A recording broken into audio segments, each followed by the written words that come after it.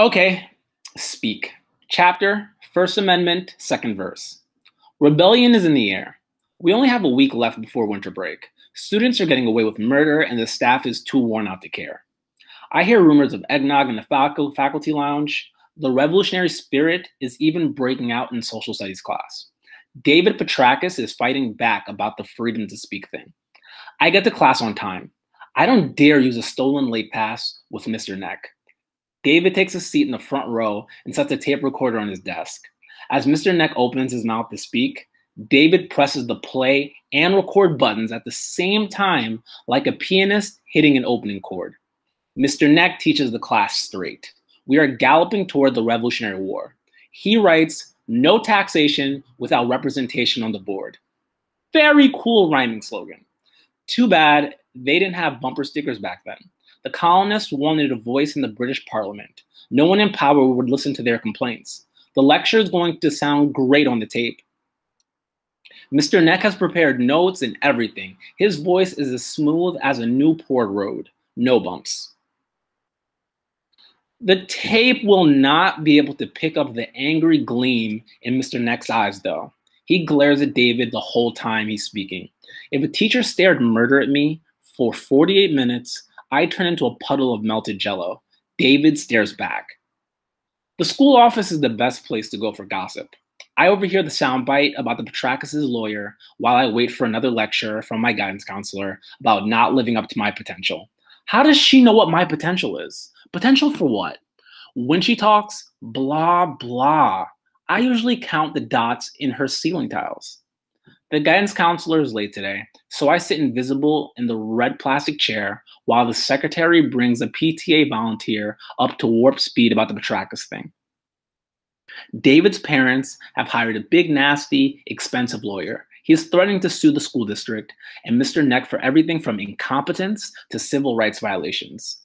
David's tape recorder is allowed in class to document potential future violations. The secretary doesn't sound too upset at the idea that Mr. Neck could get canned. I bet she knows him personally. David must have mentioned the hairy eyeball treatment to his lawyer that afternoon, because the next day there is a video camera set up in the back of the class. David Petrakis is my hero. Wombats rule. I let Heather talk me into going to the winter assembly. She hates sitting alone almost as much as I do.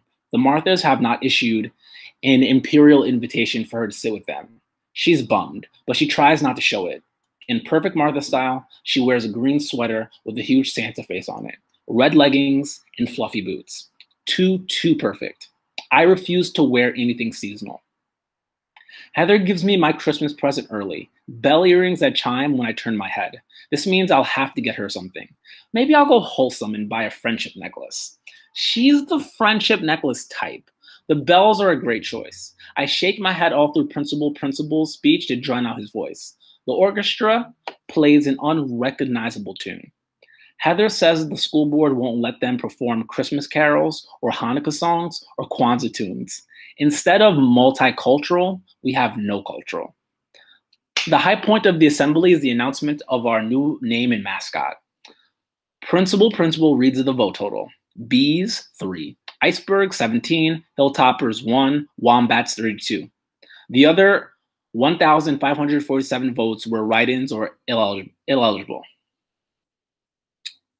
The Merriweather Wombats has a nice ring. We are wombats, woozy, wicked wombats, worried, withdrawn, weird wombats. We pass Raven cheerleader and Amber cheerleader on the way to my bus. They wrinkle their brows as they struggle to rhyme wombat. Democracy is a wonderful institution. Winter break. School is out and there are 2 days until Christmas.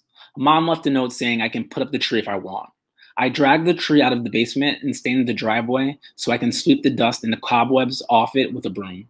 I leave the lights on it from year to year. All I have to do is hang the ornaments. There is something about Christmas that requires a rugrat. Little kids make Christmas fun.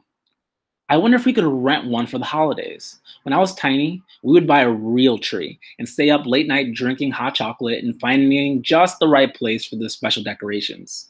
It seems like my parents gave up the magic when I found out that Santa was a lie. Maybe I shouldn't have told them. I knew where the presents really came from. It broke their hearts. I bet they'd be divorced by now if I hadn't been born. I'm sure I was a huge disappointment. I'm not pretty or smart or athletic. I'm just like them, an ordinary drone dressed in secrets and lies. I can't believe we have to keep play acting until I graduate. It's a shame we can't just admit we have failed family living, sell the house, split up the money, and get on with our lives. Merry Christmas. I call Heather, but she's shopping. What would Heather do if she were here and the house didn't feel like Christmas? I will pretend to be Heather. I bundle up in a geeky snow clothes, wrap a scarf around my head, and plunge into a snowdrift. The backyard is gorgeous. The trees and bushes are all wrapped in ice, reflecting sunlight into something powerful. I just have to make a snow angel. I tromp to an unmarked piece of snow and let myself fall backward. The scarf falls over my mouth as I wave my wings. The wet wool seems like first grade. Walking to school on a cold morning with my milk money jangling in the tips of my mittens. We live in a different house then, a smaller house. Mom worked at the jewelry counter and was home after school. Dad had a nicer boss and talked all the time about buying a boat. I believed in Santa Claus. The wind stirs the branches overhead. My heart clangs like a fire bell. The scarf is too tight on my mouth. I pull it off to breathe. The moisture on my skin freezes. I want to make a wish, but I don't know what to wish for, and I have snow up my back. I break off branches and the holly bushes and a few sprigs of pine and carry them inside. I tie them together with red yarn and set them on the fireplace mantle and the dining room table. It doesn't look as nice as when the lady on TV did it, but it makes the place smell better. I still wish we could borrow a kid for a few days. We sleep until noon on Christmas. I give my mom a black sweater and dad a CD with 60s hits. They give me a handful of gift certificates, a TV for my room, ice skates, and a sketch pad with charcoal pencils. They say they have noticed me drawing. I almost tell them right then and there. Tears flood my eyes. They notice I've been trying to draw. They noticed. I try to swallow the snowball in my throat. This isn't going to be easy. I'm sure they suspect I was at the party. Maybe they even heard about me calling the cops. But I want to tell them everything as we sit there by our plastic Christmas tree while Rudolph the Red-Nosed Reindeer video plays. I wipe my eyes. They wait with unsure smiles. The snowball grows larger. When I snuck home that night, they weren't in the house.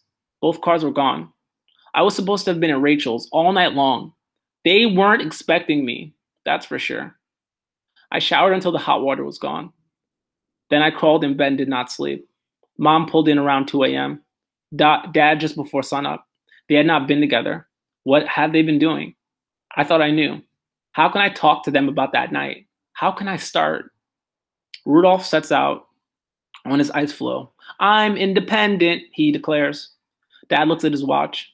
Mom stuffs the wrapping paper into a garbage bag. They leave the room. I'm still sitting on the floor, holding the paper and charcoals. I didn't even say thank you. Hard labor. I had 2 days of freedom before my parents decided I wasn't going to lounge around the house all vacation. I have to go to work with them. I'm not legally old enough to work, but they don't care. I spend the weekend at Mom's store, dealing with all the merchandise brought back by grumpy people. Did anyone in Syracuse get what they wanted for Christmas? Sure doesn't seem like it. Since I'm underage, Mom sticks me in the basement stockroom. I'm supposed to refold the shirts, sticking them with 11 pins. The other employees watch me like I'm a rat, like my mother had sent me to the basement to spy on them. I fold a few shirts, then kick back and take out a book. They relax. I'm one of them. I don't want to be there either.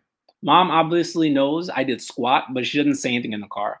We don't leave until way after dark because she has so much work to do. Sales have sucked. She can't get anywhere near the goal she set. Layoffs are coming. We stop at a traffic light. Mom closes her eyes. Her skin is in a flat gray color, like underwear washed so many times it's about to fall apart. I feel bad that I didn't fold more shirts for her. The next day, they send me to Dad's. He sells some kind of insurance, but I don't know how or why. He sets up a card table for me in his office. My job is to put calendars into envelopes, seal them up, and stick them on mailing labels. He sits at his desk and talks to his buddies on the phone. He gets to work with his feet up. He gets to laugh with his friends on the phone. He gets to call out for lunch. I think he deserves to be in the basement folding shirts and helping my mother. I deserve to be watching cable or taking a nap or even going to Heather's house. By lunchtime, my stomach boils with anger. Dad's secretary says something nice to me when she drops off my lunch. But I don't answer her. I glare daggers at the back of my father's head. Angry, angry, angry. I have a million envelopes to close. I run my tongue over the gross, gummy envelope flap. The sharp edge of the flap cuts my tongue. I taste my blood. Its face suddenly pops up in my mind. All the anger whistles out of me like I'm a pop balloon.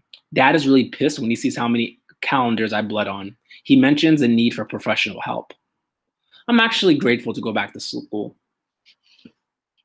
Foul.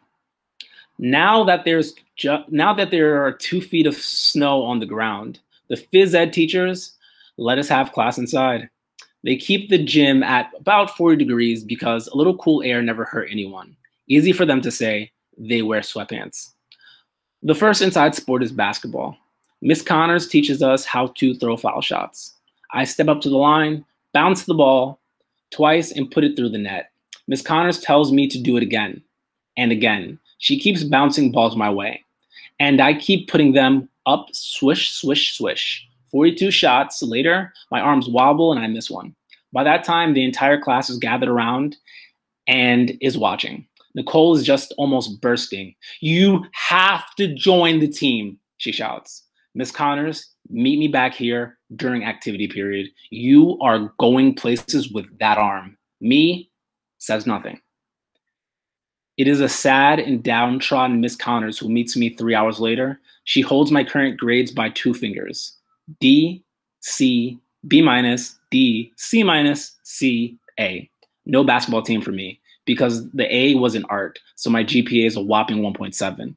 Miss Connors did not win a lacrosse championship by being demure or hesitant. She times me in wind sprints, then puts me back on the line to shoot.